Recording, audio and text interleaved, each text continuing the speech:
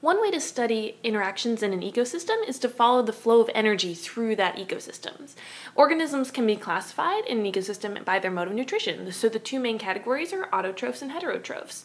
Auto, if we look at our roots, means self, hetero means different, and troph means feeding or nutrition.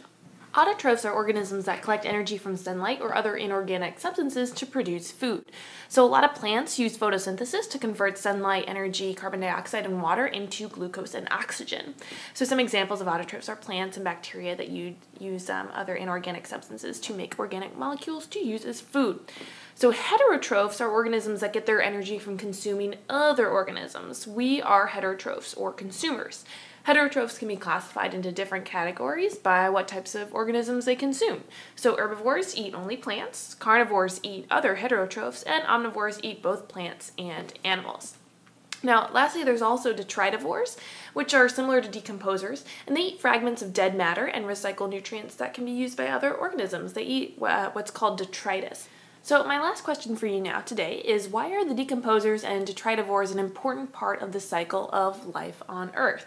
I want you to think about that question and make sure you put it in your notes, and we will talk about it more tomorrow. Thanks, guys.